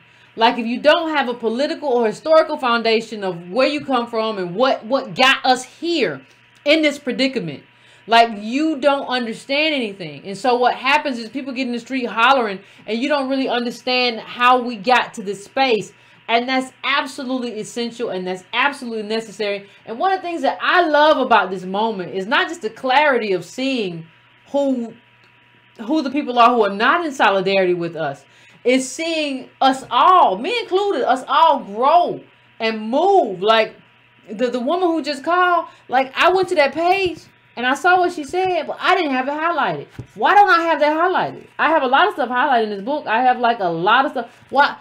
Because this is a collective. This is not Yvette. This is not Antonio. This has to be a collective effort. Nothing works. Like, a lot of people like to just be the HNIC, the head Negro in charge. It don't work that way. It don't work unless you are part of a collective effort and you are building towards a collectivism. That's what we are. That's what has to happen. And I just, people say, Yvette, aren't you bothered by everybody, the attacks? No, not really. I'm okay. Because I'm really loving this moment. I'm loving the collectivism that we have in this moment, and what we're learning, and how we're growing, and how we're moving. I'm not bothered by any of the other stuff. So 402, I'm coming to you. 402, what's your name? Where you calling from? What's on your mind? Hello, can you hear me? I can hear you. What's going on? Oh yes, my name is Daniel. I'm in Brooklyn. What's going on, Daniel? I've been watching your show for a while, and I like what you're doing. I'm kind of new to this, but I've been listening to you a lot. Okay. What's on your mind? Yes. Basically, I wanted to say, I know this might be a little off topic, but in terms of ADOS, I think black people, we have a long way to go to get reparations, and it might take longer than 2020. It might take, I was watching a few videos. Daniel, you got anything to say about this? For us to get justice. I'm sorry, I gotta let Daniel go because I'm talking about a book tonight. We can talk about that later. I'm open to having discussions on a later date about everything else, but I want to talk about the book. A lot of people read the book. Like, please fall off the line if you're not talking about the book tonight. We've been talking about this book for months. So I want to talk to people who actually took the time out to read the book. That's who I want to talk to. I want to read what you thought about the book. If you have a quote about the book, I want to hear it. Your takeaway about the book, I want to know it. I don't want to hear tonight your takeaway on reparations. We can do that on Monday. We can have that conversation then. This is not that time. So 216, I'm coming to you. 216, what's your name? Where you calling from? What's on your mind? Hi, this is Lee from Cleveland, Ohio. What's going on? How you doing? Hey, my congressperson is Congresswoman Marcia Fudge, and she did not sign H.R. 40. However, back to the book. Okay. All right, so what I took away from the book is I had my Plymouth Rock, Mayflower, Jamestown experience all rolled up in one for what I learned in high school. Okay. So, so reading the book taught me, two different incidents, two separate beginnings for America. One of the characters that I found interesting in the book was Drake. I felt like I was watching a scene from Pirates of the Caribbean. How he would go and he was taking he was working with these people, the Cimarrons and the Chichamons, and he was stealing them from the Spanish. And Drake was a slave owner himself. However, he was like, hey, let me get these people. I'm gonna work with these people, and he brought yeah, them to the world. And the Cameroons were black. They were in what country? What country was that? Barbados? What country was they in? The black people that Drake worked with? I can't remember off the top of my head. I worked for the Caribbean. Okay. Yeah, and so I felt that was interesting, and then I also thought that England's views on Virginia was interesting as well. They thought that Virginia was just a short-term place. And if you go to page 236, this quote, it says, Virginia observed a sink to drain England of her filth and scum. Yes, I highlighted that one. Yeah. I was like, damn. Yeah. And so, in conclusion, what I thought was that the white man is always going to create laws to protect him and his, and to always get himself ahead. And when I bring that in today's terms, it's what happened with Senator Flower and that whole stand your ground movement, stand your ground laws. Senator Flower was like, okay, you keep on coming with these laws, we got something for you. You know, we're going to fight against you with gun control as well. So that was my takeaway from the book. Thank you so much for everything that you're doing. Thank you. I appreciate it. Our modern day Angela Davis. Oh, thank you so much, fam. I appreciate y'all for reading, because ain't nobody. Let me just say this. Let me just say that. Thank you, fam. I appreciate it, because ain't nobody. Listen, this book, I understand. I know what it took to get through this book. So I appreciate all of y'all for showing up and reading this thing, because this thing was a beast. Like, it didn't even get to slavery when I thought, what you gonna get to slavery? You keep mentioning it and saying some stuff, and you make me so angry. So I appreciate everybody who stuck with it and did the show. And did the book and read the book, and you are now integrating that in your political lexicon and your historical lexicon about what it means to be American in America, and the America that led to who we are here. I appreciate that, and I appreciate, because y'all could have not been here. Like, it's one thing to show me to show up and hear me talk on Mondays and Wednesdays, right? And that's fine. But it's another thing to actually like do the work and read the book and then show up to talk about the book or whatever. That's a different thing. So 267, I'm coming to you. What's your name? Where you calling from? And what's on your mind? Hey, Miss Yvette. What's going on? How you doing? This is the Mile High Prof. Okay. Yeah, this is, remember, I was the brother that called, the mathematician, and talked about Omarosa, and I can tell we've come a long way with the book club, and I'm just so elated to know that that's what's going on right now. Thank you so much, Queen. No problem. I appreciate it. I have basically like a few points I want to talk about, like as far as the book is concerned, and to see what your take on it is. And it goes like, and I definitely read the whole book, but there are four things that stood out that I thought was pretty interesting. The first was, the British, they weren't always doing this like separation, like race stuff, like when they came on the scene in the West, like it points out in the book, because there was a pirate, I guess, that went to Panama that was trying to fight with the Spanish Armada down there in the Spanish fleet. And he managed to link up with some Maroons there. And the Maroons, in defiance, dropped their Catholicism and became Protestants. I thought that was deep.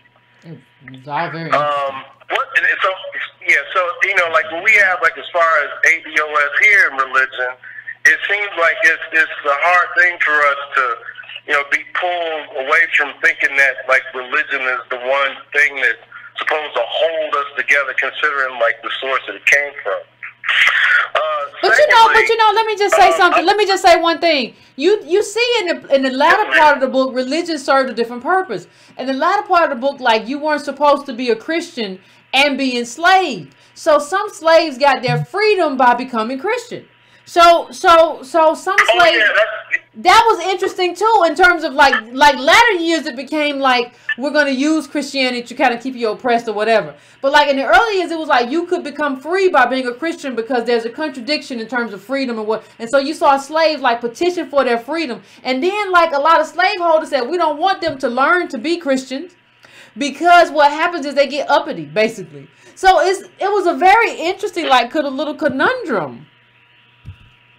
Right, exactly. So it's just they basically just switched the game up as time moved on, because Virginia, it seems to me, it was just an experiment to be able to keep sucking wealth out of that colony to get back to the king, which leads me to like the second to last page of chapter 11. See, I have a digital copy, so my pages aren't going to match up, but it's basically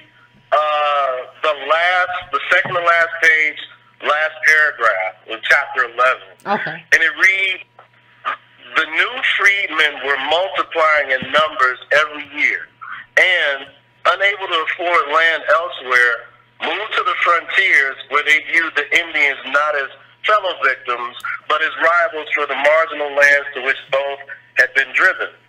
They brought their cows and hogs with them. They brought their guns, and they brought a smoldering resentment, which they had been unable to take out on their betters. The Indians, they had been taught, if they needed teaching, were not their betters. Yes, I remember that. Here's my question. Yeah, so here's my question on that. Where does ADOS fit in terms of like a parallel to what's being described right there? Thought that was pretty interesting, because it's very clear that the betters was synonymous to like the House of Burgesses.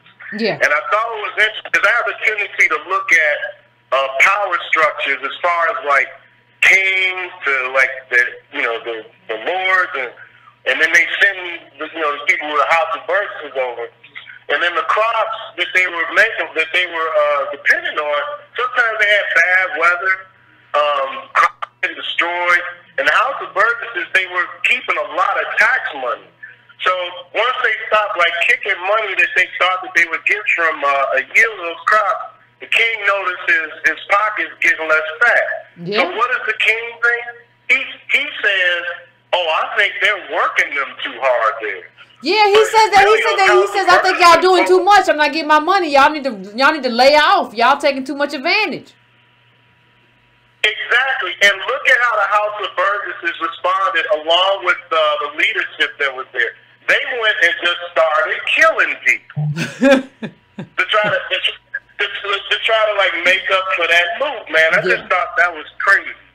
And then the last thing I wanted to mention is what I thought was very interesting in the book, because my slave lineage, it does come from the Deep South and like Louisiana and Mississippi, and if I'm going to be completely honest, it is from the Caribbean too. So everything my grandparents told me about my slave lineage is completely true. Going from Jamaica, Cuba to Louisiana and Mississippi.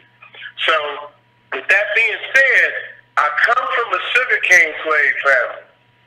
And what I did not know about like the sugarcane folks and why they were so brutal with slavery, not only in the Caribbean but also in the mainland, is that according to this guy, the material that you needed to like cut down cane and all that stuff was so expensive, they were trying to get the maximum return like on their yield. So if they were trying to get the maximum return on their yield, they used the whip and the lash like even more to try to extract that kind of wealth that they could get back from making all of those tools, because as you can tell, they got artisans from like Holland to like build all of those, build all the machinery for us to be able to like work with slaves there, whatever, to get the work done. So their reason is that to like whip slaves like so much is basically to make sure you get a return.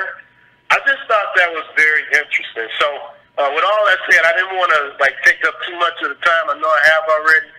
And the last question I have for you is, what do you really think about Bacon's rebellion being race-based as far as just going after like natives and being hot.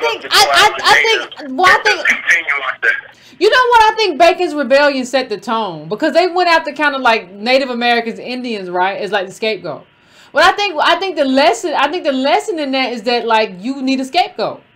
You have to find something that you can otherize, for lack of a better word, to use as your scapegoat. True. And like they found at that point Native Americans, but like later on they decided like, yeah, we're gonna use these Negroes for that. Like, I mean, the Native Americans, they tried to make them slaves too. None of that stuff worked out. It was us. So that's our justice claim. But it's like I think they figured it out. I think it worked for them. And I think they kept doing it. Like,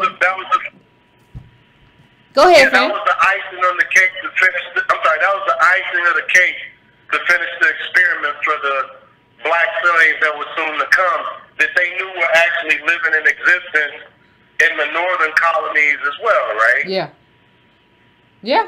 Yeah. So thank you so much, Miss Yvette. And thank please you, fam. Give us your take on the House of Burgesses. Thank you so much. I mean, that was wild, wasn't it? How the House of Burgesses, like this elite little group, and they kept maneuvering to trying to scavenge you and get stuff for themselves. Like as this elite little House of Burgesses, they kept trying to move and all this stuff and steal and like. But see, at the end of the day, with populism, what happened was they had to give something to the poor people. But you can't give, here's the key. You can't give a whole bunch of stuff to the poor people and stay rich, right? So you have to find a way to move up a little bit the servant class, but you gotta have a bottom. You gotta have a bottom in terms of how this thing works, in terms of all this capitalism, whatever. So they decided, like at first, well, Native American, well, ain't a lot of Native Americans left. We done killed a bunch of them, man. So we're gonna put these slaves on the bottom. So what you really see is the necessity of having a bottom. When the Burgesses couldn't get it from the regular people, they want to be free. They run around here. I don't know what I'm gonna do. I can't put them nowhere. They acting up. They want a rebellion. I think what happens is they decide that you have to have a bottom, and like race became the very specific and most efficient way to find the bottom. The creation of race, because it wasn't really nothing. And I'm a phenotype. Thank you. Oh yeah, truly. Thank you so much, sister. No problem. Keep fighting. I'm with you all the way. I appreciate you, fam. I appreciate you. And look at what they did, and it's been efficient to this day. It's been efficient all the way from then to now. Ain't that something? Kind of evil, but ain't that something? I'm going to 321. 321. What's your name? Where you calling from? And what is on your mind? 321.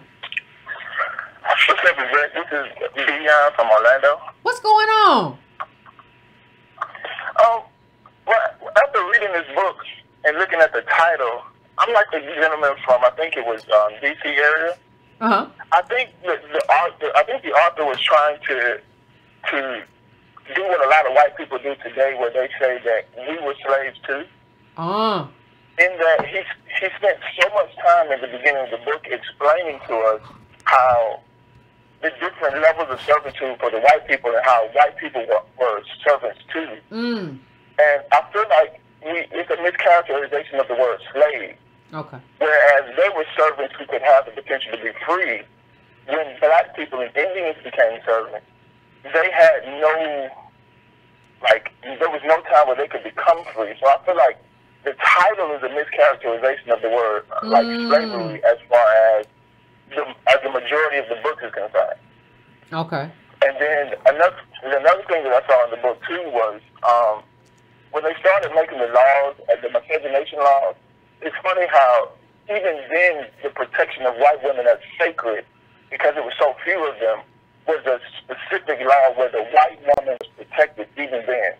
And so for me, like, this book just explained to me how white women were even a protected class even then, and how even though the society was set up in a matriarchal way from jump, they still protected the women even as society moved on, like getting later into becoming America. So, those are my two takeaways from the book. Okay. I appreciate it, fam. I appreciate you calling in with your concise and, to the point comments. I appreciate it. We're gonna move to the next one real quick. 763. What's your name? Where you calling from? What's on your mind? My name is Cheryl Lynn, and I wanted to first say that I wanted to let everybody know if you're like working and you don't have a lot of time, you can go on Audible and get books from your reading list on Goodreads. And, you know, you can listen to it.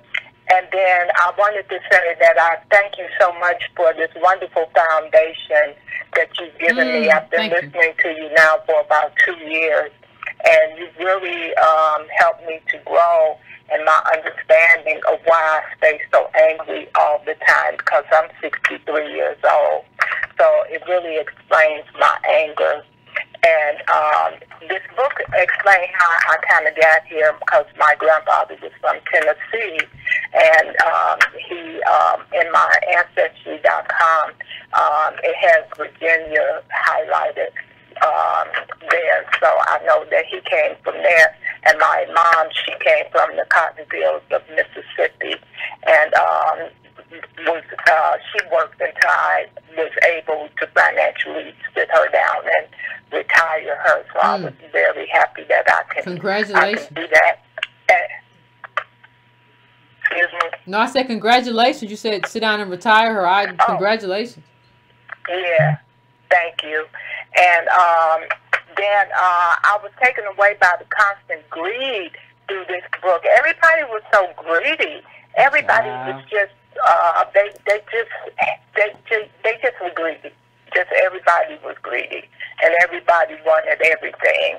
And then I wanted to speak on how complicit white women were in all of this, because we're led to believe now that they were at home and they were quiet and they weren't doing anything, and it was the white man that was spreading all the horror. But they were at home teaching the horror to these children, and then they grew up and became the ruthless men that they became. And that's happening even now. Now, wait a minute, family. Wait a minute, family. Are you saying that these white women should have taken responsibility for their little monster children? Oh, absolutely. Absolutely. They taught them racism then and now. That's what they did. So I just found that really interesting. And I learned that they had the financial means, because I didn't know that the wealth was passed around the way it was in this book. How the white man would die and the white woman would inherit all this wealth and move on from husband to husband. But isn't that, fam? Let me just slow you down. I'm not trying to interrupt you. I promise you I'm not. But you just made a great point. No, that's like right. I don't think everybody understood the point that like these white women were outliving their husbands, and so what they were doing was just inheriting as widows and moving on. And like they were the wealth that got passed down. This was family wealth. This was not no kind of like I'm oppressed, I'm beaten. Like they would decide who they were going to marry. And like and people were courting them because they held this wealth because of a husband who had died, or 2 husbands or 3 husbands, depending on their life. Like I don't think people really understand that. But let me let you go off ahead, fam. I'm sorry. Oh, no, that's all right. That was the point I wanted to bring out. And then I wanted to let you know, I don't know if you ever heard of him, but this civil rights activist named Ted Hayes, he's interested in you. He really speaks highly of you and Antonio's work and wouldn't mind having a conversation with you. So I just thought I would pass that on. And then my last point is how that right now, they're trying to pass a law, I think in California, I may be wrong, but I think it's in California, for illegal people from across the border to be able to vote, so the Democrats can replace us in this upcoming election. We'll see, fam. We'll see. That all of that stuff will be a show. I appreciate you calling in, fam, about that. That was some interesting stuff to talk about. I'm trying to get as many calls as I can tonight. So don't feel bad, fam, if I knock you off real quick. I'm just trying to, I know a lot of people read the book, and I'm just trying to get as many calls in as I can. I'm going to 516-516. What's your name? Where you calling from? What's on your mind? Hi, Yvette. This is Stacy from Freeport, New York. Thank you for taking my call. Thank you. Yeah. Great to talk to you. What I have to say is fantastic book. I was blown away by the Cimarrons, and they were down in Panama, and then the fact that they were brought here is amazing. I was surprised by how little work the Virginia Indians had to do to survive and to thrive. Yeah. And that work became a form of control of the indentured servants, and then later the slaves, and the role of tobacco as currency, and how the Dutch were in the northeast really doing their thing, and that's where half of my family comes from, and then the other half down Virginia and below. But how Virginia figures so strong in framing this country, creating this country, the people who created the Declaration of Independence, these are all Virginians. And what if the Dutch had been the ones to really create this country? Would it look and be a different way? Although they had slaves, I know my ancestors were black people in the Northeast, and some of those black people were free people under the Dutch. And again, the last caller, she got it right. I'm telling you, if white women would stop practicing racism, it would end tomorrow. I know of Ted Hayes as well, but this is a fantastic book about, it really wasn't about, to me, American slavery, American freedom.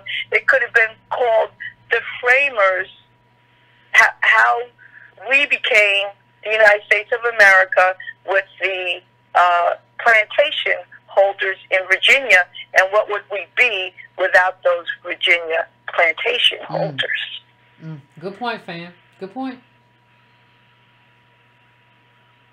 Match point. Thanks again. I hope we do it when affirmative action was white, or the half has never been told. I think we probably got to do when affirmative action was white first, because everybody who asked me, just put that on there as the next book, and I'll give everybody a date, because everybody who asked me about the first book you need to read, that's the book I say. So I think I need to go all the way back to the beginning and do that book. So thank you, fam. I think we're gonna do that book first, and then we'll do, because we need a lighter, like the when affirmative action was white isn't as long as the half has never been told. So since this book was so thick and so everything, I think it's probably best to do kind of a thinner book. It's a meaty book when affirmative action was white, but let's just lighten the load a little bit. I am going to my last call, 678. 678. I am coming to you. 678. What's your name? Where you calling from?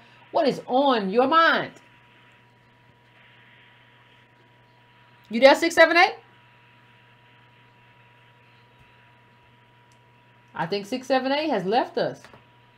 Then I went to do something else. Check the call. 760. You will be my last call. 760. What's on your mind? Hello? Yes, what's going on? Okay, my name is Safra. I'm from Houston, and I just want to get to one part of the book. Okay. I didn't get to finish it, but it's on page 21, and I highlighted, it would be wiser and safer to follow the Spanish practice of alliance with good Indians against bad, such as the advice that the elder Hakluyt gave Gilbert. Nothing was more important, he said, than to get on good terms with the Indians of the area where the settlement was made. In this way, the English would learn all their wants, all their strengths, yada, yada, yada.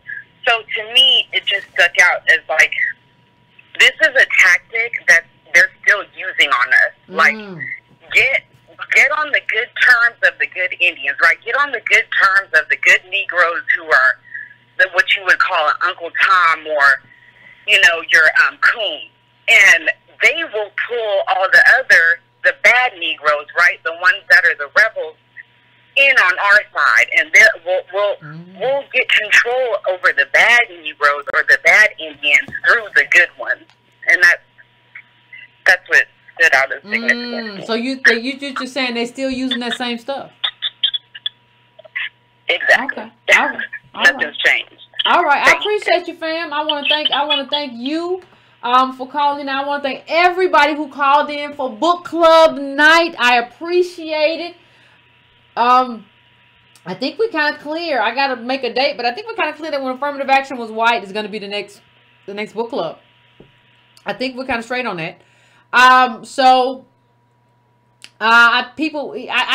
do think when affirmative, I do think that will be a good way to kind of set the stage for everything that we've talked about. there's so much in that book. Like, it's not a really long book. It's not a book that's gonna just like hamstring you or handicap you or make you be like, oh my God, I need to go to bed. But it's meaty. I guess that's the best way to say it. So I think that will probably be the next book we read. I will give you a date the next time. And if you didn't finish reading this book, you got to finish reading it. You can't just be like, well, I didn't get through, I'm gonna throw this book. You got to finish reading the book. The book is important. The book is important. And if you don't listen, even if you didn't get all of the front, go to the back, and you got to read the stuff. Like, you got to read the stuff. Like, we got to know the stuff, because people like to use history as a bludge or a curmudgeon or whatever, just to bop us in the head. No, you got to know your stuff. And like, we got to be out here knowing our stuff. So I want to thank you, fam, for showing up for book club night. I appreciate it. We will do another book soon. I appreciate all of those who took the time out to read this very, very, very, very, very, very, very, very long book. That didn't spend nearly enough time on slavery, but it gave us a lot of the backdrop for what we needed in terms of the first 1600s and all that stuff. And I appreciate it. So, fam, please hit the like button. Please finish your libation. Get ready for going to bed. And I will see you Monday. I want to thank you. Thank you, fam. I appreciate it. Some great callers. It's another great book club. So get some sleep, fam, and we'll talk soon.